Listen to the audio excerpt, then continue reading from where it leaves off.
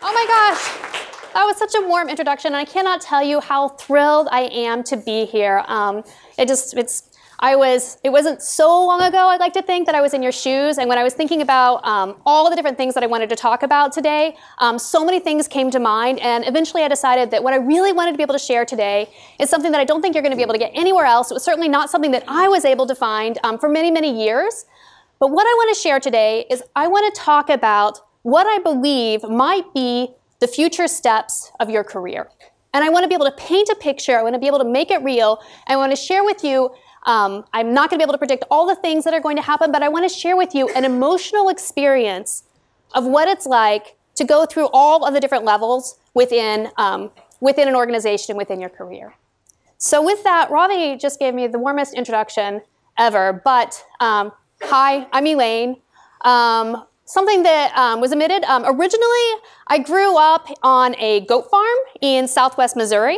My mother, she was a nurse, she was a goat judge, and to everyone's surprise, I did not follow in her footsteps, but instead, I ended up out here in California learning how to code, graduating with a degree in symbolic systems. From there, went to a company called Synaptics, worked on usability, human factors research for scrolling devices, and then in 2005, ended up co-founding Meebo. I think up in 2009, 2010, we had hundreds of millions of users, we had lots of funding, and then in 2012, we ended up exiting to Google. And since then, I did a lot of things. I did advising, I did a little bit of investing, I did contributed to the Wall Street Journal, and then more recently, took a totally different turn, which is to bring a bean-to-bar chocolate factory to San Francisco, which has been so much fun. So anyway, today, I'm going to go through and I'm going to touch upon every single one of these levels. And I want to talk about where does this come from? So a traditional career might span 30, 40 years. And every single one of these levels you might be at one of these levels for 5, 10 years. And if you're good at it, hopefully much, much, much longer. It's certainly not a race. But the experience of being a founder is a unique one. And it is so stressful and it is so intense. And essentially, when you start a company, you're starting as an intern or a contributor. And then within the next 6 to 12 to 18 months, you are responsible for basically flying through every single stage of your organization and defining, hey, what is it going to be like to be a contributor here? What is it going to be like to be a manager here? And you might be in a role for 3 to 4 months, and then later on, you start off, you're in the code, you're trying to develop a feature, trying to show proof of concept, and then bam, 3 to 4 months later, you have to hire a team, and now you have to manage that team, and then bam, 3 to 4 months later, you have multiple teams, and then you have to manage across teams, and then all of a sudden, bam, you're at the VP level, and you're thinking about strategy, and finally you're at the helm, and you're trying to predict what's actually going to happen in an organization with your organization 3 to 5 years out. Happens so quickly, so stressful. Wouldn't trade it for the world. But the thing that gives you is this perspective that I think is really, really rare. And most of the time, when you're going through these different levels, you don't have the experience of having them back to back. So if you ask somebody, hey, what's it like? What's the difference between a director and VP? It may have been, for a VP, it may have been 10 to 15 years since they were at that level. I thought this was super fascinating. And even when I was with Meebo, I was taking notes of my experiences, recording everything I could, because it was just changing so rapidly. And what I want to do today is we're going to try something. And I'm going to share with you 6 stories that I've handpicked. Some of them are mine. They've all been anonymized, so don't assume that these are, engineering has been swapped for design, whatever it is. And I think that these 6 stories really crystallize what it is like to be at this level. And then afterwards, we're just going to do a brief like, hey, what do you feel like happened in that role? What was really going on? And then we're going to, bam, whereas I might have been switching roles every 3 to 4 months, we're going to be switching roles every, 4 to 5 minutes, and then we're going to feel what it was like to be the first day as an intern, and then we're going to end with the last day as a CEO. All good? All right, so next, there are so many caveats to this. So first of all, I am simplifying 1,000 things. you know, a sales organization is different than an engineering organization. A large company is different than a small company. There are so many things that I know that this is not going to be a perfect simplification, but it is one slice of an organization, and I think that it's still really, really interesting. So with that, oh, this is such a good one. Logan, not his real name. Logan, oh, love this guy. All right, it was probably year 1, year 2 at Meebo, and we wanted to hire our first intern. And I ended up hiring Logan, not his real name, who was amazing. He was a sophomore. He was taking classes that were far beyond his years. He was super, super fun. He had big, crazy hair. He could recite like 200 digits of pi in a second. I loved working with him. And we said, Logan, come on board. And we, as a company, we were trying to focus on this very regimented product roadmap. We're like, we know what we have to do. We have to deliver. We have this board roadmap. And we said, but Logan, we have all of these projects that we can't get to. And you know, some of them were like really deep memory challenges. Some of them were like dynamic skinning. And we said, take your choice. Do whatever you want. You're here. We're super thrilled to have you. Take your pick. And so Logan takes our list of potential projects that we've thought through the summer, goes through line by line by line, and then he puts his finger on the hardest project of them all. And just to give some background, the hardest project that he wanted to work on was pop-out windows. All right, so this is back before jQuery even existed. This was when we were working with like really crusty, antiquated browsers. We weren't even sure if it was going to work, and he's like, that's my project. And we're like, whoa. You know, if you say so, that's fine. Let's just see how far you get. Great. So week one, Logan, he is checking in code, he's fixing bugs, he's getting himself deep into a repository, he's trying to figure out how things work. It's great, right? Week 2, he's like, you know what, I think it's time. I think I understand how the code works. I think I understand these libraries. I'm going to start trying to build a prototype. And by week 3, he actually has a prototype, something that looks like when you hit, pop out, bam, it's there. And we are all rejoicing. We're like, whoa, like this could actually happen, right? Week 4, he's like, yeah, everything's looking good, but I have to figure out some really deep technical issues. Week 5, I think he goes on some, goes take a break for the summer, comes back. Week 6, he's like, okay, I got the technical issues. Now I just have, all of these really tiny bugs, and I think we're good. I'm like, this is incredible, right? Like, holy cow, this feature we were never expecting to have, wasn't on the roadmap, and I'm actually thinking that Logan can deliver. So then we get into week 7, and I'm like, Logan, how's it going? When are we going to be able to check this in? When is, he's like, I'm working on it. I just got these small bugs. I'm like, okay, great. Next week, week 8, week 9. He's like, those small bugs weren't so small, but I'm working on it. I think I'm almost there. Week 9, week 10, week 11, week 12. I'm sweating. And I'm just like, Logan, right? Like, if we're going to do this, we've got to do this, right? And he's like, I'm working on it. I'm just getting the documentation. I'm making it perfect. Keep in mind, he's already branched it into a different, he's taken away from trunk, so we still have to merge all of his code back in. Gets to Friday and wake up, and he's like, okay, I'm ready. And I'm like, holy cow, you're ready. And he had printed out all of his code, and it was a 30-page code review on paper. And our entire team had, we're like, okay, right? And we had to review every single line and merge it into trunk the entire day. And for those of you who are not engineers, this is the equivalent of like, I don't even know. It's like the equivalent of doing like open heart surgery. And then, it comes to noon and you're like, hey, you know what? Actually, it's my lunch break. I need to go, right? And for us, it was like, this is Friday. He's checking in 30 pages of code into a live product.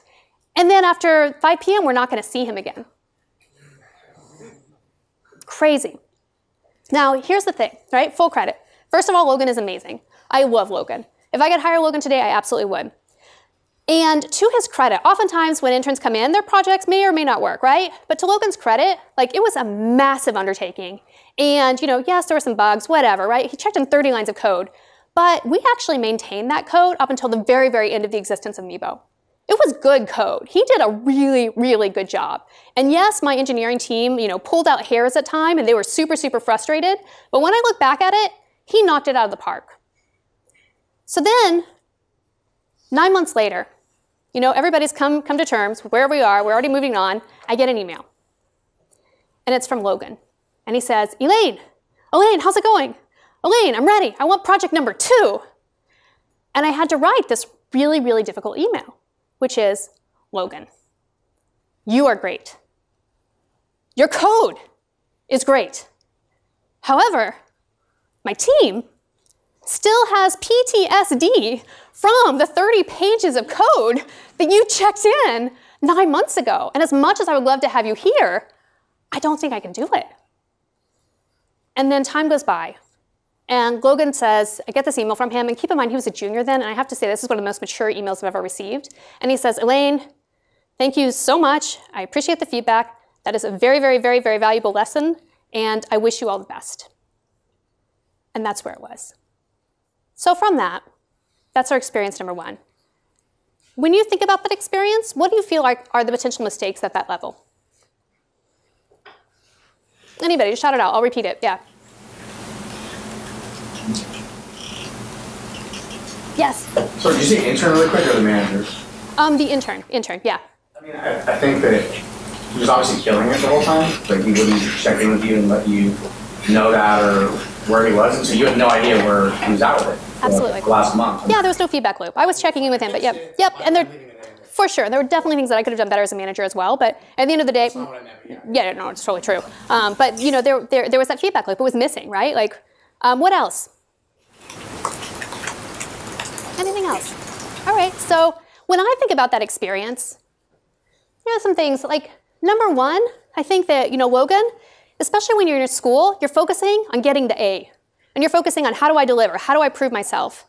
And what kind of drifted was this idea that this code, it wasn't just about the summer, it was going to have to last a really long time. Another thing is this black box. I would ask Logan, hey, how long is it going to take to be able to deliver on this project? And he'd be like, I just need either 6 hours or I need to, just need a little bit more time. And the thing is that the experience of having a project that is that meaty and being able to say, I'm going to build some predictability and be able to tell you when I'm actually going to deliver, that's actually a skill. And it's really easy to be like, oh, I just need 3 to 4 more days. Especially in school, like, you can pretty much solve any problem. No one will tell you this, but you can pretty much solve any problem in like 1, maybe 2 all-nighters, right? But this was a bigger project, and it was really, really hard for him to be like, you know what, I'm actually 3 weeks out. Wrong pace. I think that especially for internships, you either have people swing 2 ways. They're like, I'm waiting for a checklist, tell me what to do on a day-to-day basis. Or you have somebody who's Logan who wants to essentially get his PhD in a summer. And then left field, which is where what we talked about earlier is not waiting for feedback until the last day. These people, this is going to be your reference, and you can ask for feedback and make sure you're on the right track throughout the entire period. So that's where we are. We're an intern. Are you guys ready? Ready for the next level? Yeah? We're feeling good? All right, so next one. Oh, so good. So good. Team member, contributor, call it whatever you want. Oh. All right. Told you an engineering story, so I thought I'd mix it up and I'd tell you something, a different type of story. I love a story. Okay. So the story comes from a person who I worked with really, really closely at Meebo. And she was on our HR team for a period of time, doesn't really matter. And she came to me and we were talking, and she shared this story with me that has always stuck. Love the story. And so in her very, very first role, she was not in HR, she was actually in recruiting. And so as a recruiter, I worked with her, and I know how amazing she was. Let's just, for the sake of this, let's just call her Lisa. It doesn't really matter. Lisa was just so amazing at detail. She was completely type A.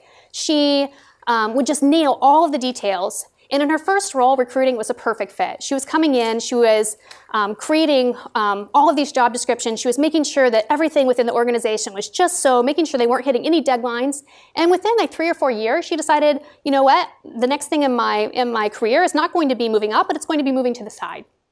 And so now, instead of being a recruiter, she wanted to jump into a lateral move on the HR side. Totally fine. So as part of that, she was responsible for hiring and training her replacement, who was her peer. And so we're just going to say peer's name was Margot. And Lisa tells me, hey, listen, in the interview process, I was so excited. I loved Margot. Margot was amazing. Margot even had more years of experience than I did, and I just couldn't imagine a better person to take my position.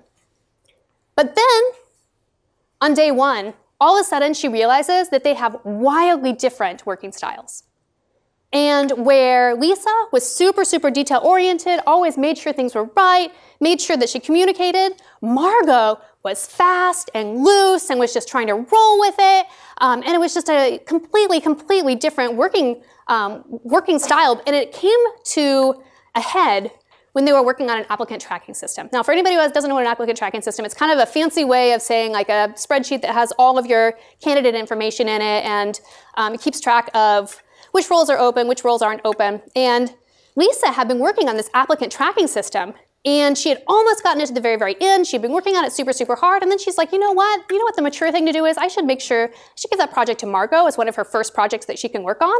And I should give that to, she should be the one to roll that out, not me. So she did that. Margot comes in, and Lisa's like, listen, this is my baby. I've been working on this for a really, really, really long time. There are lots of things that we still need to think through, but I'm really excited for you to have it.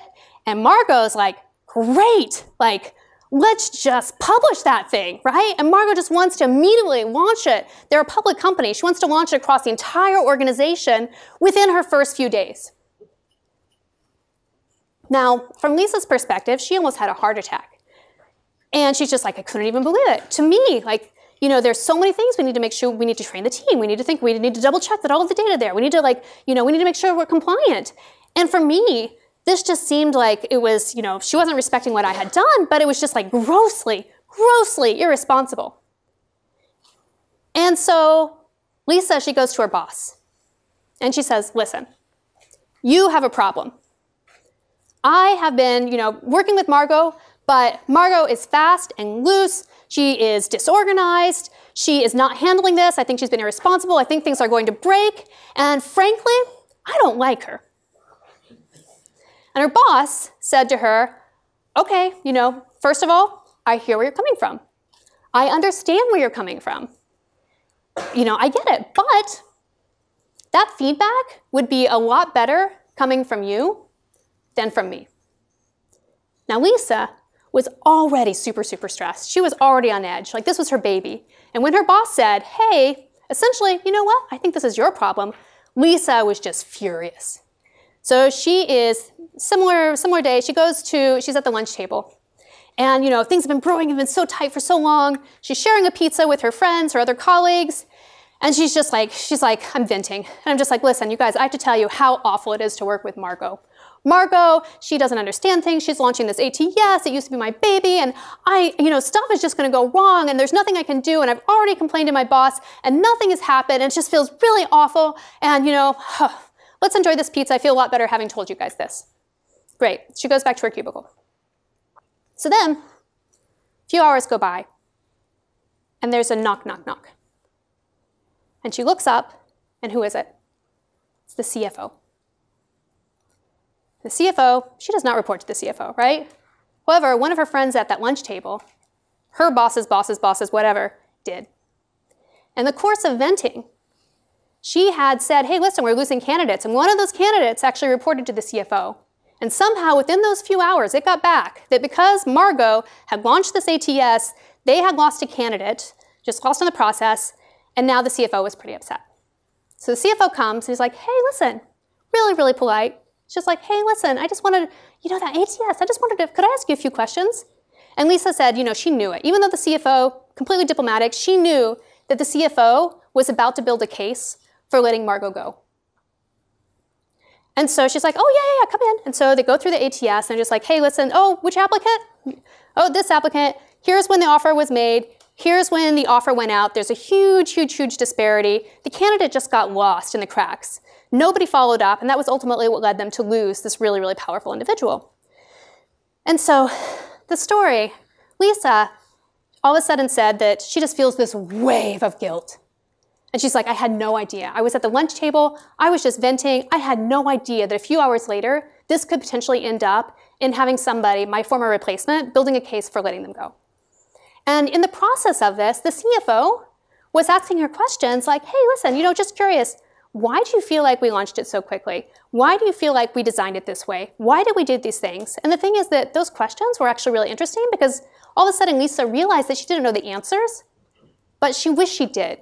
And she wished she had asked Margot, and she wished she did have that perspective. And now everything was moving so fast and was going so quickly, and she didn't think she could get ahead of it, and she was right.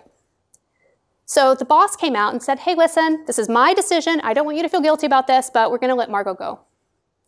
And they did. And really sad, and she still feels guilty about it today. She's written to Margot. She said, I apologize, you know, and Margot just hasn't ever talked to her since then. And so why am I sharing this story with you? What mistakes do you hear that happened?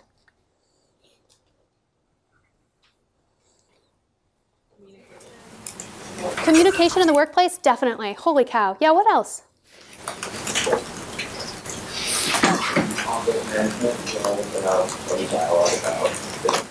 Yeah, definitely. Conflict management for sure. For sure. The interesting thing, so I'm going to go through a few lessons from this, but the thing is that I actually have the exact notes from Lisa. I have them here on my phone. I'm just going to read them to you. So this is exactly what she told me. I have these notes on my phone. I was saving them for this. So now I realize that her decision to launch the ATS early was actually probably the right thing to do. She wanted to get it out early and elicit feedback. I was trying to design a perfect system before rolling it out. My strategy probably meant that I was going to optimize for problems that didn't exist, and I would have been slow if I had been able to get it out at all. The mistake around the approval and the offer was true. It's absolutely true. She was disorganized, but in the bigger picture, that was a small issue. I took up way too much of my boss's time complaining about what she was doing instead of giving her a helping hand. Your team is only as good as your weakest link, and I was doing the team a disservice by just complaining. Today, I hold myself responsible for not helping, and in her final days, I got to know her as a person, and I saw she could have gotten there. I also know that I could have learned from her experience, and I was actually really sad to see her go in the end. Okay, so that's emotional journey number 2. Stay with me. Bam, now we're managers. Oh boy. All right, William. William is somebody that I work directly with. Love William. William is amazing. I am anonymizing the details, but for all intents and purposes, William was an engineer. He was an amazing, amazing engineer. And at some point, we were growing the business super fast. And we wanted to be able to, we needed somebody to be able to lead the next generation of our team from New York. And William, he seemed like the absolute perfect person to do it. He knew the code. Everybody loved him. He was just a fantastic engineer. He had been with the team for a really long time. And when he was promoted, everybody just applauded. We were so excited. Now, the thing that was tricky is that we also knew that to be successful, we needed to double, if not triple his team within a year. So that meant hiring, that meant writing a job description, that meant coming up with a plan.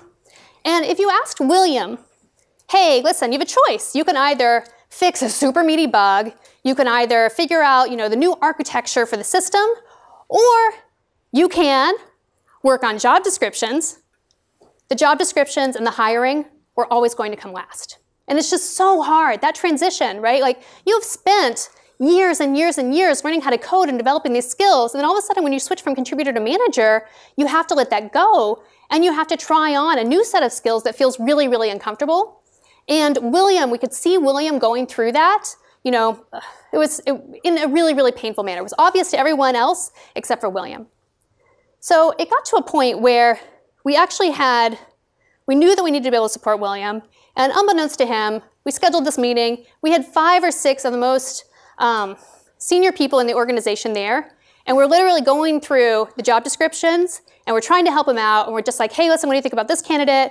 And I can see him, and he's just like, oh yeah, maybe, but it's just not clicking. Now, he didn't report to me, he reported to a director, and I had worked with William. I believed he would step up to the plate. I wasn't really concerned. But a few weeks later, many weeks later, the director came to me, and he said, hey, listen, I think I'm going to have to let William go. I was just like, whoa, I love William. William's amazing, right? Like, what happened? And he started to tell me the story. He's just like, listen, William is supposed to, we have to make sure, like I have people coming to me, they're saying that the team is overstretched, they can't get things out. And a few weeks ago, I went to William and I said, William, you've got to start hiring. You've got to start working on your job description. You've got to start, I need you to step up. I need you to manage. And William was like, I get it, I get it, I get it. And then the next week, they'd be talking, what projects are you working on? And he was working on some code, he was working on some such and such. And he's like, oh, but how are those job descriptions? And William's like, oh yeah, I have a few new ideas. I have a few new ideas. Next week, next week, next week.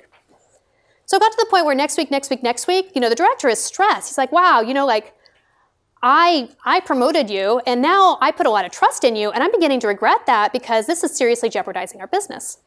So then he tries tactic number 1.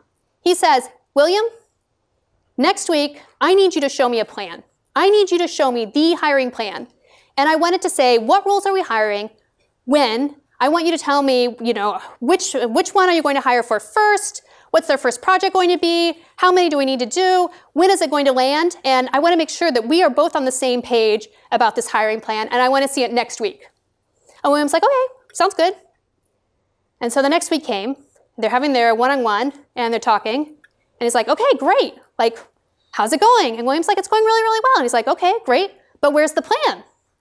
And William was like, oh, I haven't done it. I'm really, really, really, really sorry. I know that was super, super important, but I just haven't done it. There have been so many other things that's on the back seat. And the director said he almost lost it. He was just like, oh my gosh, this was kind of my trying to give him yet another opportunity. And he said at that point, he'd already lost all patience, but he slept it off. He was just like, what are we going to do? And so a few days later, he tapped William and he said, let's go on a walk. He said, William, you have seriously jeopardized the business. I don't think you even understand the impact this is having, right? Like the fact that you haven't done this hiring plan, I specifically asked for it. This is one of the most critical initiatives in the entire organization. You may not feel it now, but in a year, this is going to have serious consequences. And William said, yes, yes, yes, I hear you. I'm really, really sorry. I really am excited about this opportunity. I want to do well. I'll try even harder. And the director said, it's too late for that. I don't think you understand, but I have come up with, let's just start clean. And what I've done is I have worked on my network and I found this external recruiter, somebody's personal friend, and I have found the budget, and I'm going to pair her with you, and all she is responsible is for helping you build out this team. So this is, I understand, let's, water under the bridge, let bygones be bygones. This is a brand new, fresh slate. We're gonna get things right. We're gonna get things on the right path, giving you the resources that you need, but I need you to hire. I need you to actually spend time hiring. And so William, so weeks go by, and the director is going off doing his meetings, and he gets an email. And it's from not William, but the external recruiter. And the external recruiter says, hey, listen, I'm just touching base. You introduced us a while ago, but I just want you to know that ever since then, William just doesn't respond to emails. This hasn't gone anywhere, right? And it's just like, holy cow. And so at that point, that's when we had to start talking about what are the next steps. And eventually, we ended up moving William into a senior engineering role, and eventually hiring another leader to be in that spot. But the thing is, many, many years go by, and I'm like, William, I know you, and you don't report directly to me, but I want to hear what happened, right? What's the story? I got all of this insight from the director, but I know you, and it doesn't sound like you. What actually happened? And so the story, and what I think is really interesting, is that when I was hearing the story from William's perspective, he's like, you know what? At the time, that wasn't what I was hearing at all. It's like, I know that we're having these meetings. I knew that the director was really, really, really, really mad at me. And I knew things weren't going right. But I never heard, hey, I just need to focus on hiring. And I know that boggles your mind, but it is true. And when I look at that, when I said okay, well, what do you think happened? He's like, at the time, I was just like, I just don't think the director wants me here. I don't think he likes me. I feel like he feels like I'm getting in the way of doing what he really wants, and he wants to, build the team in this particular direction. That's not how I want to build the team. And he said from then on, he realized that whenever he got feedback, first he was internalizing it, but whenever he got feedback from then on, especially from somebody who is a senior, he realized that he really needed to focus. He was hearing feedback, and he wasn't sure at the time, he's hearing, there are lots of things that the director is upset about, and he realized that if he doesn't understand something, he needs to be able to identify whether this is an anthill or whether it is a mountain. And when they were having their one-on-one conversations to him, the urgency and the severity of it he's just listening to, here, there are 20 things that the director has asked for, and he didn't realize, why are they talking about it in the last 5 minutes? Why weren't they talking about it from the beginning, right? And he just didn't understand that he was supposed to drop everything and spend 80% of his time just doing hiring. So what are the mistakes here? All right, so, yeah.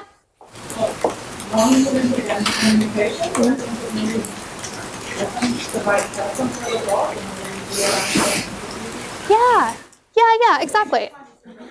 Exactly, and we kind of talked about that. And I think there's this tendency whenever you go, especially from the contributor to the manager level, instead of adapting and taking on a new set of skills, your inclination is just to become a super contributor.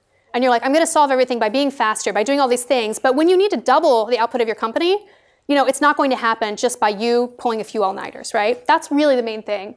Also thinking short-term, not necessarily long-term. He really needed to be, he was doing all this coding, but he wasn't necessarily thinking about how to be able to plan for the successful career of his team.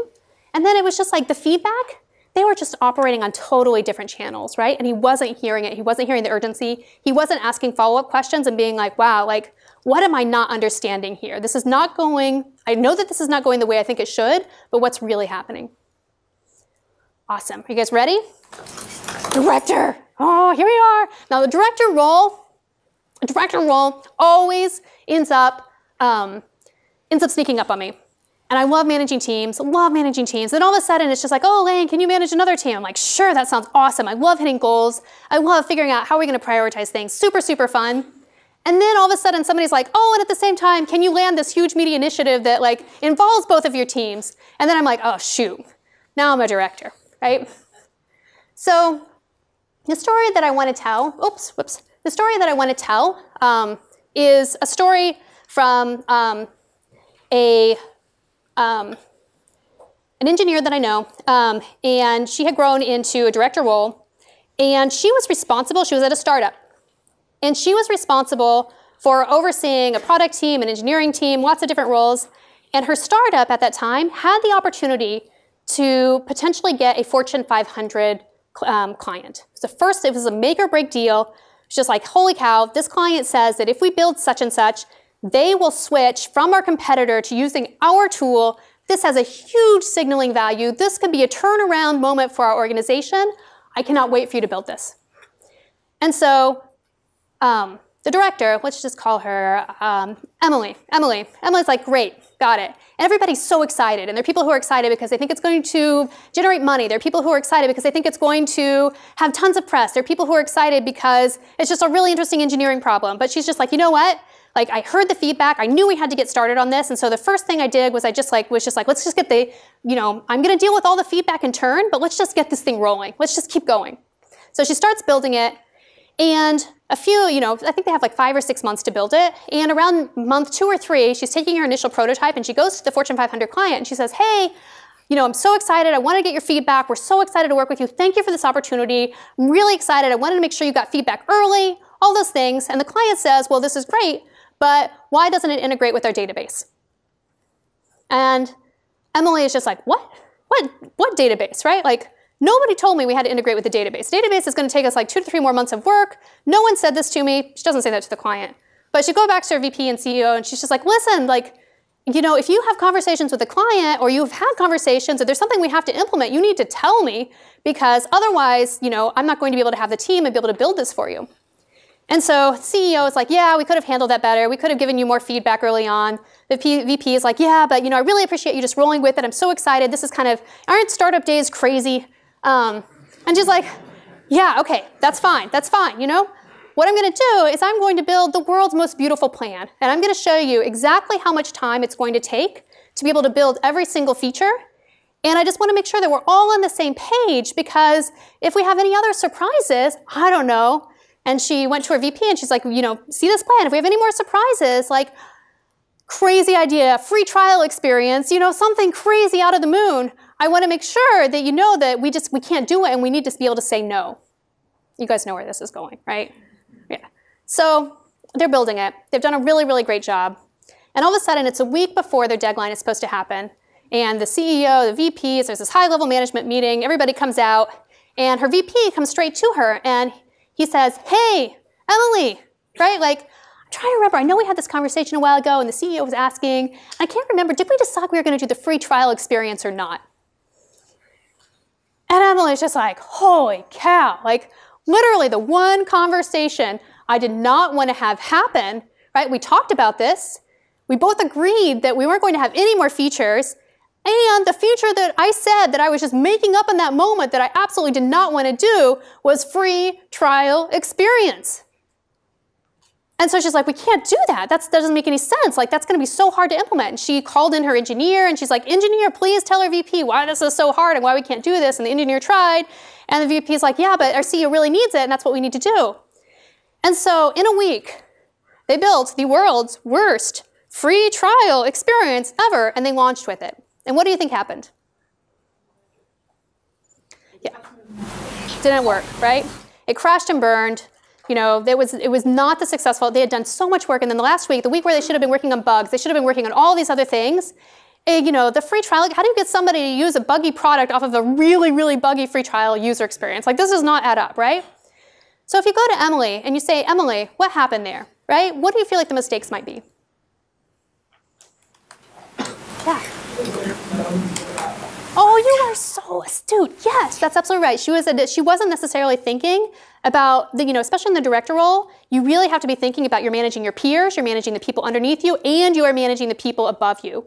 And especially for director role, you are right in the thick of it. Absolutely. That's pretty much the number one of it. But the other thing I want to point out here is that for directors, where they are really trying to figure out exactly, like the director role, it's where the strategy hits the road. And they are responsible for taking these high-level initiatives and turning them and articulating them into a feasible plan. And the number one problem that I see directors have is this feeling of, they're always complaining about a crazy VP. They're like, the crazy VP came to me, and the crazy VP said this huge major initiative that we cannot do, and I felt like in that moment I only had two choices. I could either say no and look weak, or I could say yes, but I knew that we were going to ultimately fail. And so it's like, which one do you choose in that moment? But the truth is that what was really happening is the VP and the director were not using the same language. The VP, totally rational person, he wants the company to do well, but when Emily was going to him and saying, this is really, really complex, the VP wasn't hearing, this is going to throw off all of our strategy. So what she needed to do was say, hey, listen, I understand this is really important, and if you want this to be successful, you want us to hit our numbers, then maybe we need to talk about whether something needs to go. I need more budget, I need more people, I need whatever, and be able to have a communication at the VP, have a conversation at the VP's level. Cool. Great. All right. Emotional journey. Are you ready for the next one? We're getting down to the very, very end. Oh. Awesome. Thank you. So I'm going to talk about the VP story, so the pivot. I'll touch upon this just briefly, and then I'll move on to the final thing. But I want to talk about, within Meebo, we had one thing that we always wanted to do, and that was we always wanted to make sure we had a plan B. And so we were always really, really good about this. For those of you not familiar with Meebo, we were on the back of AIM, we were on the back of all these other things, and we knew that we could be turned off at any second. And so we originally said, hey, listen, if all else goes, we can always be open source. At one point, when we thought AIM was potentially going to release a competitor, we actually ended up building a copy of the entire their social graph so that we could launch something that was a competitor overnight. And then at the very, very end, like 3 to 4 years in, you end up in this point where in an organization, you need to be able to deliver on your promises to your investors, and we need to be able to deliver on profitability. And in this point, we thought we had a plan B, which was we were really, really excited because our plan B was going to be we were also building mobile at the same time. If we needed to switch over, we could. And we built this amazing, we swung hard, we said we're going to go from chat to advertising platform because we wanted to own our own destiny. We wanted to be able to generate revenue, and if we had revenue, it would make everything else easier. And built it, worked on it for, 12, 18 months. And then the market slipped. And in Q4, which is the biggest advertising quarter of them all of a sudden, it was the first time where we really had to implement our plan B. And though we had kind of a plan B in our pocket, where it was like mobile and all these other things, what we realized at that point, and what I realized at that point, was that the plan B was there, but the team was not.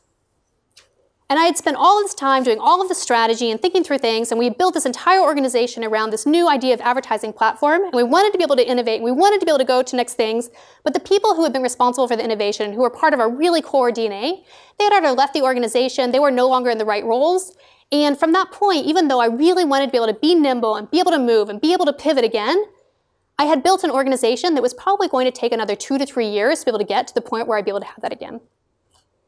And so that's the reason I share that story is because typically whenever you're at that point in a startup, there's this tendency to swing really, really, you build out a product and then you swing really, really, really, really hard to be able to meet your first deliverables, to be able to deliver profitability. And you forget that once you achieve that, you're probably going to need to have more R&D and you're going to need to be able to innovate again. And if you swing too hard and you omit some of those really wonderful key initial players, you may not have that plan B. You should have gotten more buy-in from the organization overall. So that's a really, really, really, really short version of it. I think maybe I really want to read the CEO story, but 7 minutes. 7 minutes? Oh yeah, I can totally do it. Yeah. All right, VIP, plan B. Optimize for numbers, and then I shortchange this a little bit. Where do we have buy-in? Team wants to do what is right, but we didn't have the organization. I had the strategy, but I didn't have the team to do it, and I wasn't thinking ahead at that level. Oh, C-level. Oh, I'm so excited I got to this one. Okay. So, final days. So this is not, this is a story shared to me by a friend. It's really, really personal, and I feel really, really honored to have it. And I asked him, he was the CEO, he was a startup, and he was a founder and CEO of a public company. And I asked, and after they IPO'd, he ended up stepping down, and now he does investing, he does lots of great things. But I was just like, tell me about how you knew it was time.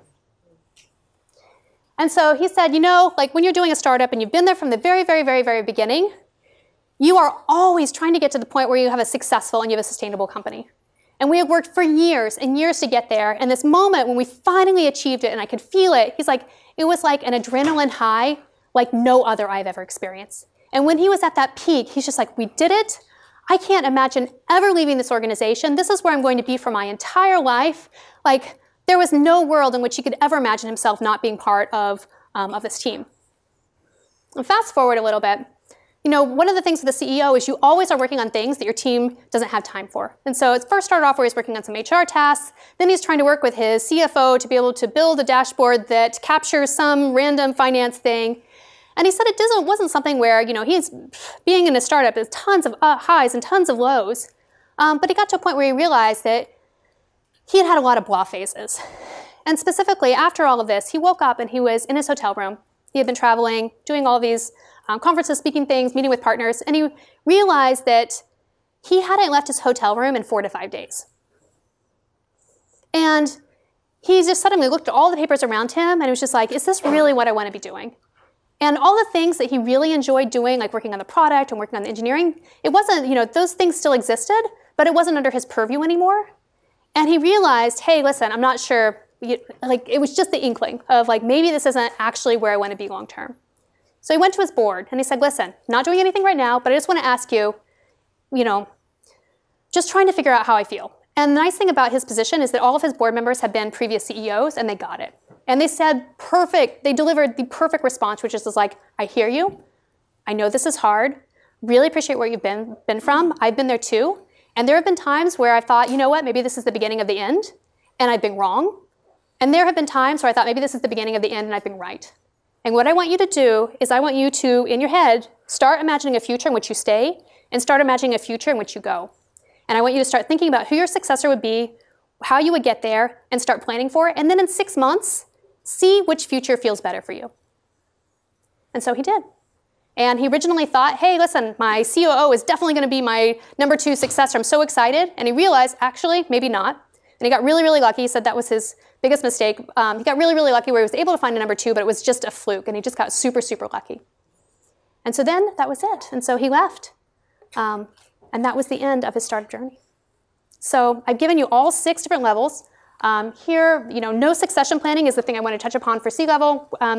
The C-level, it's such an intense experience. The work-life balance, it's, you know, humans are not physically capable of enduring the C-level role for too long. And then also at the very end, being left with the crumbs, not having projects that really excited him anymore. So with that, I'm going to go to Q&A. What do we have? What questions do you have? Yeah. So you made those steps like part of the background subject. Do you like the founder was very succeeded or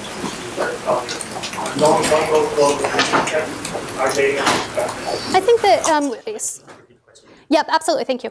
He's asking, hey, for founders who jumped immediately into a C level, are they missing something out? And the thing is that regardless of what my title was like, you know, co-founder, and I was leading the product team and leading the front-end engineering team. So from the very beginning, I had a C title, but what I was actually doing in a day-to-day was very, very different.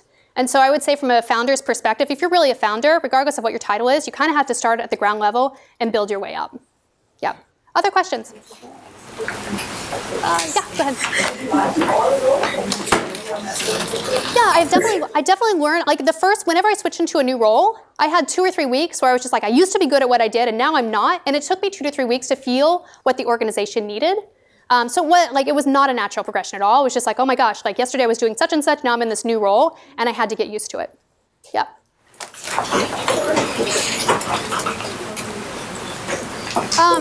Great question. What was it like to transition from tech to a completely different company like Dandelion Chocolate? I think that there were things that were really lovely about transitioning to Dandelion Chocolate, which was I felt like whenever I was in the engineering world and the tech world, everybody has this very concrete sense of how things should go. And when I moved into a completely different industry, I felt like I had tremendous freedom and flexibility to test things out, especially at an organization level, and do things that I hadn't done before. That was super exciting. At the other hand, release cycles at a chocolate factory are a little bit slower than in the engineering world, so that was definitely like something to think about. Yeah, go ahead. What about deciding then to leave? How do you decide when you're not where you need to take a stand in your thing? The question was, when do you decide to move up or when do you decide to stay? And I would say that as a founder, you really don't have much choice because you just rise to whatever occasion that the organization needs from you. And sometimes you're not good at it. And that's, it's frustrating, but it's okay. There were definitely times where I'm like, okay, I wasn't very good at that, but I'm better at this level, and that's good. Yep. Final question. Okay, yep, from the very, very back. I noticed on the VP slide, one of the points was that it's important to have the team aligned, even if you're not sure it's the right course. Yep. What's the tension that you see between trying to get to an alignment that you think is better versus go with something that's more of a consensus view and push on that? I think it's a great question. And when I talk to thank you. So the question was, how important is it to get consensus versus kind of doing what you think is the most important? Is that a good, yep. Towards a consensus that's more aligned with what you think is the right consensus. Right, so driving towards what you think is the right consensus versus actually getting consensus. There's another story that I don't have time to share, which I feel like illustrates this very, very well, where it's from a CEO who comes into a startup and has to figure out what are we going to do next. And he's just like, I feel like this is where we definitely need to go. But the team just came back from South by Southwest, and all they want to do is build such and such. And he's just like, I don't know if that's the right thing to do. But it was just like, mentally, I know it's going to take me at least 12 months to be able to get the entire team onto this, versus we can just start building this thing that the team really wants to build after South by Southwest. And even if it's the wrong direction, at least we're all aligned. We haven't been aligned before, and I know we can course correct to be able to get to where I think we need to go long term. Cool, that's it.